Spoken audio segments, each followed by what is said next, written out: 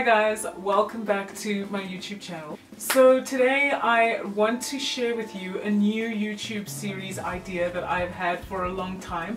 I've actually started this series a couple of times, had my doubts, gone back and forth as we do, and I realized that it's really about time that I just make this a series and really go for it, because I feel like I have so many conversations and so many little things that I kind of reflect on and that I like to put together, and I've been doing it for a long time on my Instagram posts. I've been sharing some gems and learnings that I've picked up along the way, and I really have been doing this on Instagram for quite some time. If you see on my Instagram, I actually kind of post some sort of reason post. On my blog originally, Escape for Reason, I have a reason section where I post things about things that I'm thinking about, things that I've experienced, sort of learnings and things that I've put together in my head and reflected on and introspected on, and then kind of share it as a blurb, in a way like a journal. So I've been doing this for quite some time on Instagram, as I mentioned, and I tend to post this. Every 9th post is something like this.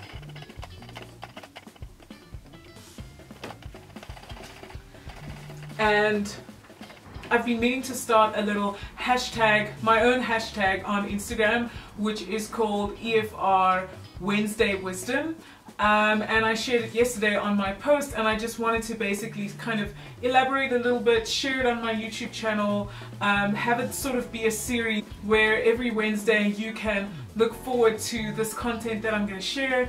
It's meant to be a sort of upliftment, a sort of motivation, that I really feel I have conversations like this in person all the time, and my redemptive gift is definitely encouragement, and I feel like I want to share that encouragement with people that I meet on YouTube.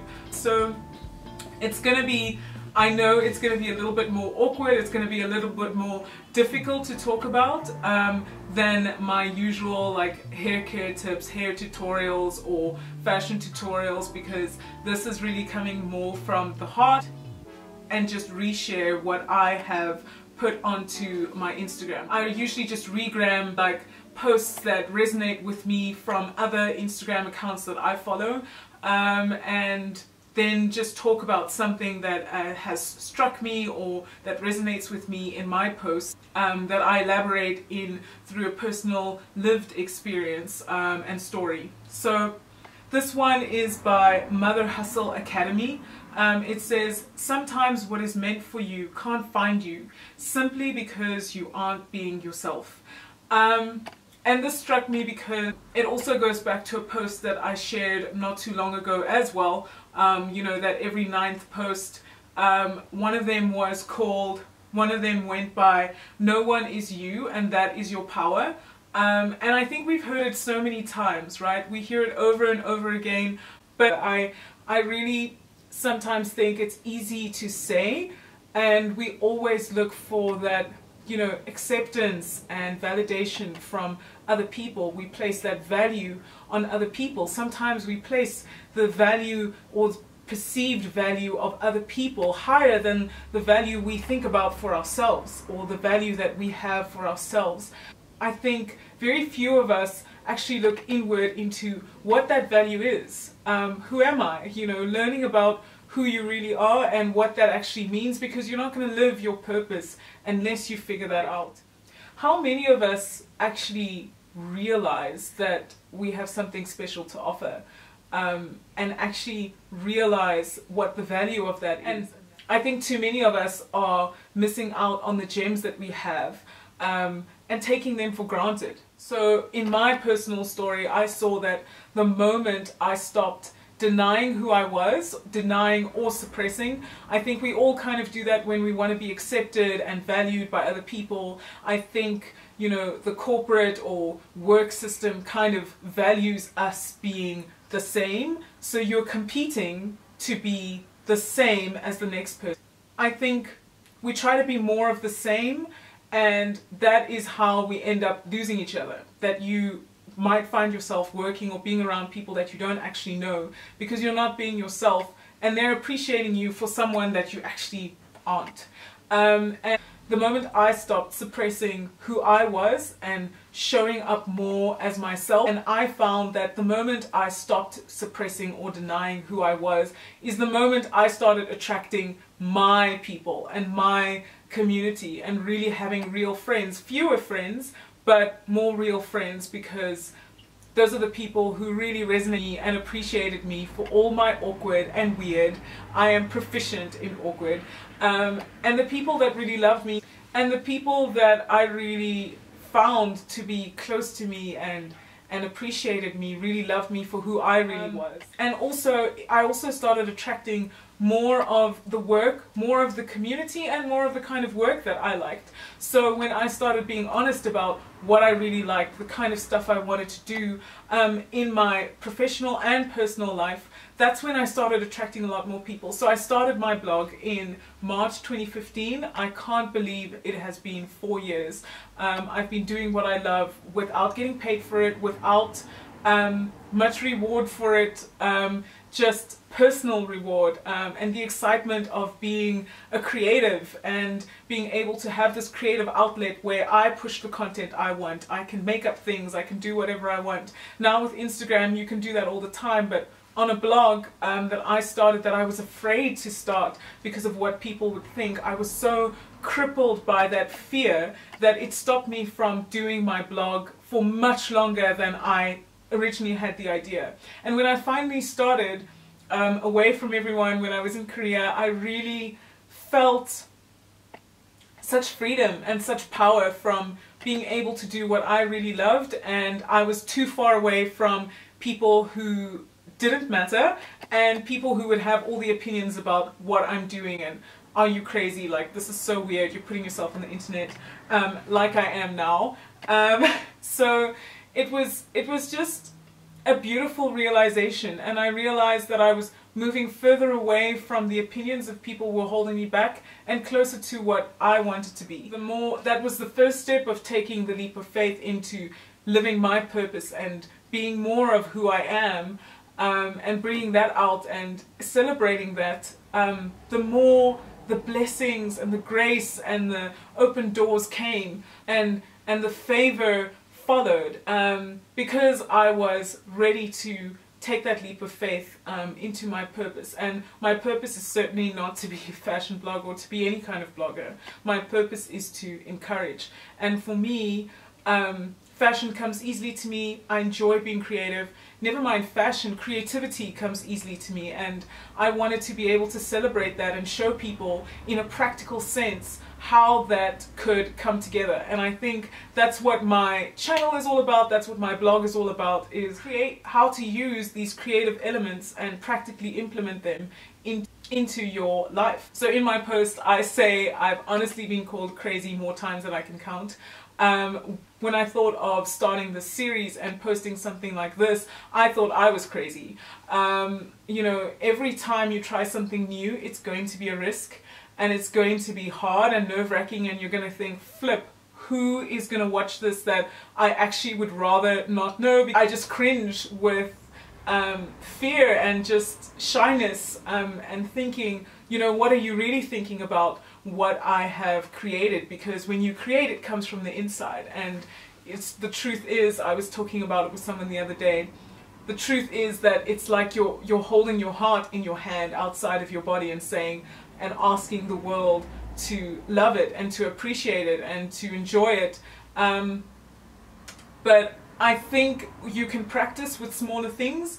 You can practice being courageous with smaller things and one thing at a time. So 4 years ago it was starting a blog. Someone just yesterday asked me, how can they start a blog? What are the steps?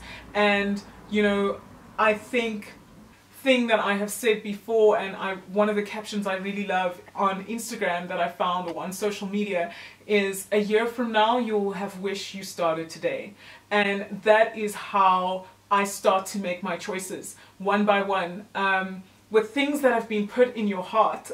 So I really feel that the things who we really are, and living our purpose and really being yourself, have to do with the things that are already inside your heart, those things that you do that bring you immense joy and excitement. For me, as I've said, creativity is one of them. But what we really are, the things that constitute who we really are already inside. That they just need to be drawn out and brought out. So, you know, I think that I'm, you know, just to share a bit of my story, this is getting much longer than I intended. I really wanted it to be authentic storytelling for Wednesday Wisdom, and just to really tell a bit of a story, because I think there's so much power in a story, and I think it can really encourage other people who want to be somewhere and get closer to their purpose and living their dreams and living the life that they've always dreamed of for themselves, and frankly do what makes them truly happy. As I said, I've honestly been called crazy more times than I can count, because I originally studied engineering, did my undergraduate in civil engineering, I did my honors in industrial engineering, and I think that's a story for another time. But I have changed directions so many times, even after doing an honors in industrial engineering and getting a distinction for it. I did really well. I finished cum laude, and I, you know, had every reason to go straight into the industry and be like, I can do this, you know, let's dominate, and go straight into like a specialized section of industrial engineering. But I chose to go into management consulting instead, which is completely different. But all along, I know that there are certain tools that I want to get, and I make my decisions according to that. Who do I want to be in the long term, and what do I need to do today to be that person? Constantly reinventing myself and carving out my own future and my own story, but there's a golden thread in all the choices that I make, and I think that that's quite an important thing. That's quite an important thing, but it starts with choice. And I have used every single one of my choices to move closer to who I want to be, the woman of my dreams, right? And I think that a lot of the times what holds us back is not this big, beautiful picture, but it's the fear of, are we going to really make it? And I can tell you that I have that fear all the time. I have it right now. I can start. So perhaps is that big beautiful picture, and what is holding us back? You can answer this question for yourself, is what is holding you back? What is stopping you from being the woman or man of your dreams? Yeah, and I think my fear is I maybe made a mistake. Fear of failure, fear of mistakes is a huge thing for holding us back. But my next question is, I think everyone feels that fear. Feel that fear, but do it anyway. And what are you choosing to do instead of believing that fear and that that limiting mindset? So in the end, I wrote, the truth is that you're going to have to keep working. And you're going to have to keep deciding. It always starts with a choice. My friend always says that you're always one choice away from a different life. And you're going to have to make that choice sometimes every day. Sometimes more than once a day.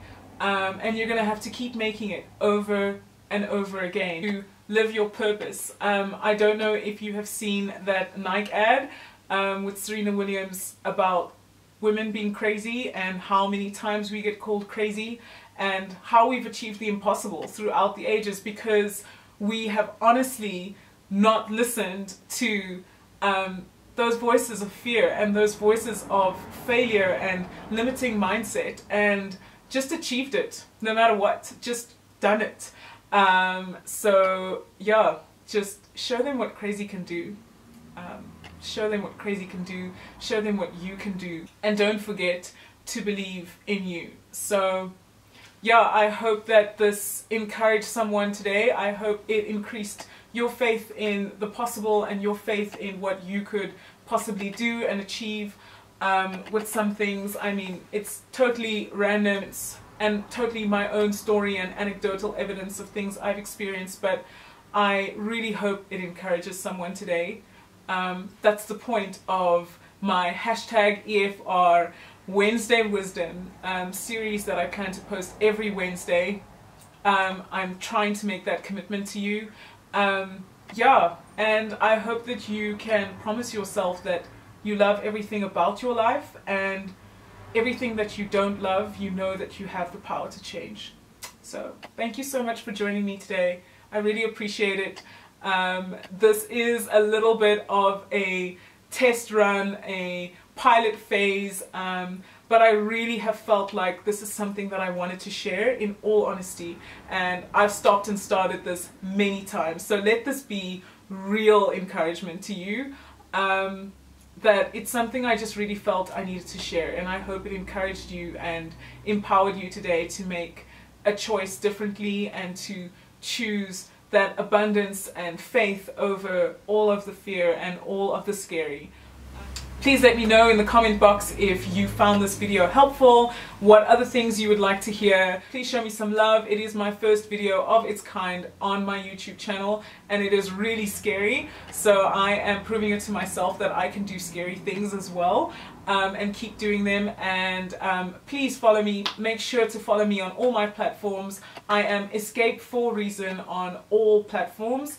I would love to hear from you. Please comment and engage with me on this topic, and what you found useful, what your favorite line was, something that you've learned on this topic, so you can kind of get a sneak peek of what I am probably going to talk about soon, coming on Wednesday Wisdom, in these little captions on my Instagram. So again, thank you so much for watching, guys. I hope that you have a wonderful, purpose-fueled day, and thank you for watching and supporting.